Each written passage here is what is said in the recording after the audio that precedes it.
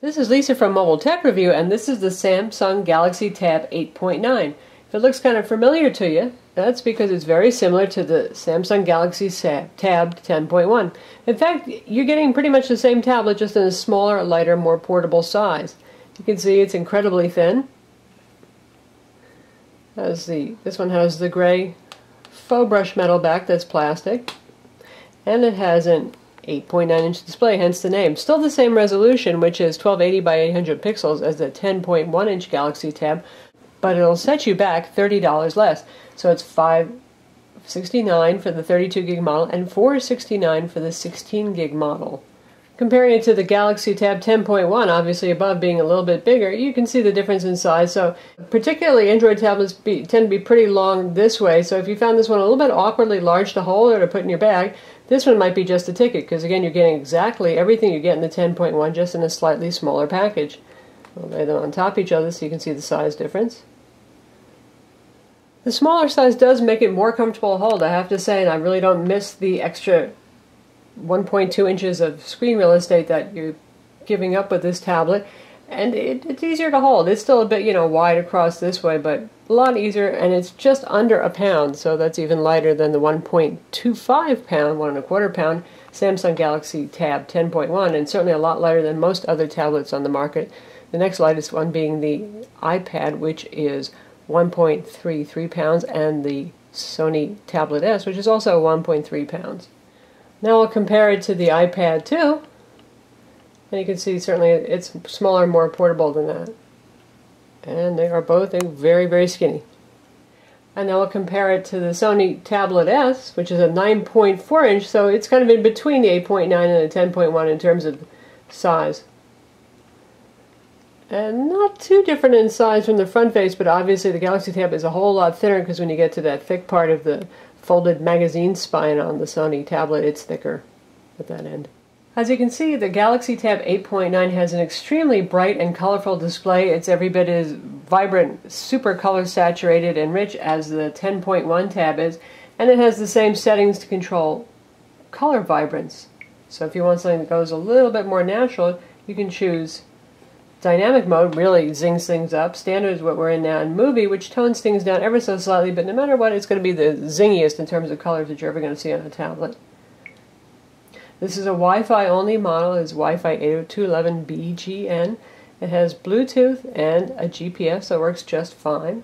It has a front 2 megapixel camera and a rear 3 megapixel camera, just like the Galaxy Tab 10.1. And despite the low resolution, it takes fairly pleasing shots. Obviously, you're not getting a whole lot of pixels in that picture, but it's not bad. And it can shoot 720p video. Taking a look around, here's your 3.5mm headphone jack. There's a microphone up here. These are your volume controls and your power button. Nothing on that side. This is the standard Samsung 30-pin dock connector, and here's your stereo speakers. Really loud and full, by the way, just like the Galaxy Tab 10.1. It may be a small and very thin tablet. Boy, it's got some built-in audio. And nothing on this side. The reason that it's so simple, because, well, there is no micro SD card slot, no full-size SD card slot, no micro USB or full-size USB. If you want to use those kind of things, you're going to have to get Samsung's USB adapter to start plugging in peripherals. Likewise, there is no HDMI out on that. You have to get Samsung's adapter that plugs into the 30-pin port here to get HDMI out to your TV. It does have DLNA for streaming, though, wirelessly, if you happen to have a DLNA-capable TV or Blu-ray player. In terms of hardware specs, again, this is identical to the Galaxy Tab 10.1 and to pretty much every other 10-inch Android Honeycomb tablet on the market. It runs Honeycomb 3.1 with Samsung TouchWiz software, and you can see some of their custom widgets up here, including their customized AccuWeather widget, a clock, CAP News Mobile here, an image viewer. It has a 1 GHz NVIDIA Tegra 2 CPU with a gig of RAM. It's available with either 16 or 32 gigs of internal storage. And we don't know if there's going to be a 3G or 4G version of this yet, so for right now it's Wi-Fi only. Clearly, if you pick this over the Tab 10.1, you're doing it because you prefer the size. You're only saving $30. That's really not significant given the $500 to $600 overall price tag for both of these tablets. So I suggest if you haven't handled them, it's a good idea to go visit them in the store and see which size suits you better, because otherwise there's really not much that sets them apart. take a look here, we see the same set of applications that you get on the Galaxy Tab 10.1 with TouchWiz installed on it, which includes all the standard Google applications. You get the web browser, Adobe Flash, Gallery, the YouTube player, Google's music player, as well as Samsung's own music player. And you get a photo editor and the Movie Studio, which is a standard part of Google these days as well. Samsung's Media Hub's on here for streaming and renting movies, and they also have their Music Hub on here for buying music. They also have their own app store too. I'll take a quick look at that. That's available on the Tab 10.1 as well.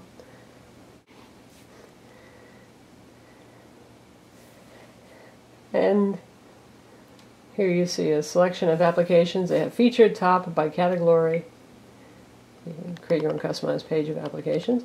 And the selection obviously isn't as wide as the Android market, which has something like 300,000 total applications, and we don't really know because Google never says how many tablet apps, but there's plenty enough out there to keep you entertained, certainly. But I believe Samsung curates these for those of you who are worried about getting rogueware or malware from bad apps on the Android market. I suppose it's a consolation to have this here. You can see their selection of games and all that kind of stuff, and most of the stuff on here is free, as it would be on the Android market as well, where it's also available, most of it. In terms of TouchWiz, what you can see here, we've got their customizable email interface over here, their own little bookmarking setup. You've got 5 home screens to go through here. We have their Social Hub for social networking. Twitter, Facebook, and email can all integrate into Social Hub. We've got their little agenda applet over here, a widget that shows you what's coming up that you have to do today. That's a standard Yahoo Finance widget down there. And they've customized the look and feel. Instead of the black background that you see throughout most of Android, they've changed it over to a white look here and changed a couple of the icons as well. And they've added the little screenshot button down here. And they've also got this little shortcut here to some handy applications. We've got their Pen Memo application. Not really sure why it's called Pen Memo, because it's not particularly geared towards a pen, but you can either use your finger to write, not the easiest thing in the world, or you can type in text.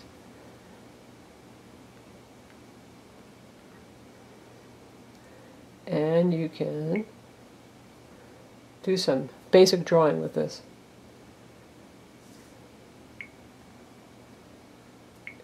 In terms of performance, it scores about 2400 on Quadrant, which is quite good for a Honeycomb tablet. It's actually faster than the Galaxy Tab 10.1. We're not quite sure why that would be, because they're pushing the same resolution with the same hardware and internals, but gee, that's a nice performance number. And indeed, it's a very zippy tablet that handles well. Take a look at the web browser here. This is the New York Times front page, so you can see full New York Times loading. Of course, this is obviously over Wi-Fi.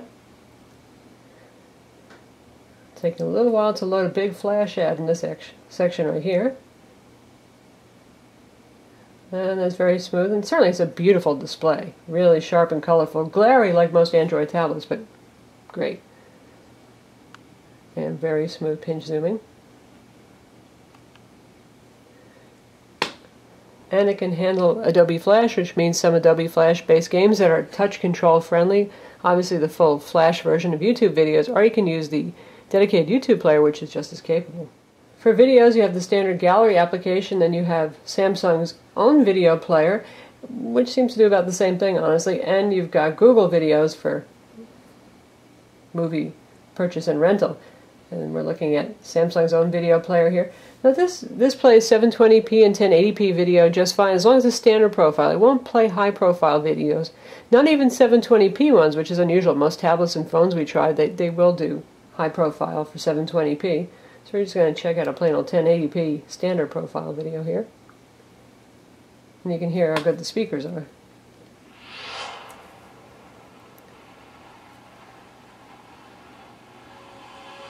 And the sound is about 3/4 of the way up.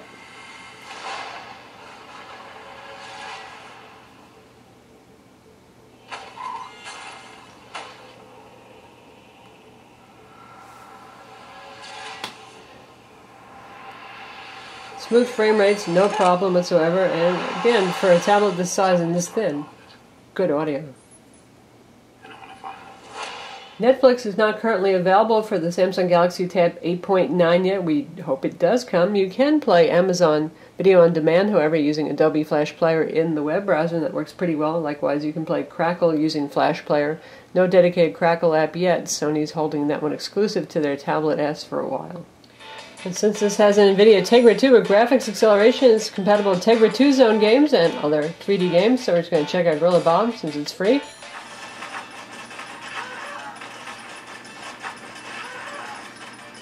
And it plays just fine.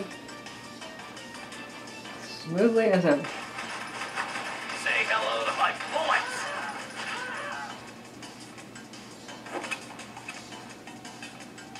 So there's Gorilla Bob running on the Samsung Galaxy Tab 8.9 Android Honeycomb tablet. The Tab 8.9 has a 6100 milliamp battery versus 7000 for the 10.1. That's a good capacity battery, and battery life on this is pretty good as tablets go. It doesn't use normal USB mass storage protocol. It uses MTP, Media Transfer Protocol, which is okay if you're on Windows, and it can make it easy to transfer, well, obviously media, music, and videos. To the tablet, it doesn't mount like a hard drive, though, so transferring other files is a little bit weird. And with the Mac, we had no luck whatsoever. Even when we turned on USB debugging, which is something that worked for the Tab 10.1 for me to be able to just mount it on the Mac to transfer some files, didn't work with this, so I ended up using Box.net to transfer some files. It does have Keys Wi-Fi or Keys Air, and you can use Keys over Wi-Fi. I didn't have any luck with that with the Mac either, but yeah, it does work with Windows machines. So that's the Samsung Galaxy Tab 8.9. It's going to be available October 2nd. Again, it is $469 for the 16 gig, $569 for the 32 gig. And if you're looking for an Android Honeycomb tablet, and maybe you really like the Galaxy Tab 10.1 a lot, but you just think it's a bit too big, this might be the answer. It's sure it'd be nice if it was even cheaper, since they're cutting off about an inch of size, but then again, we don't really seem to be paying by the inch right now when it comes to tablets. I'm Lisa from Mobile Tech Review. Visit our website for the full review.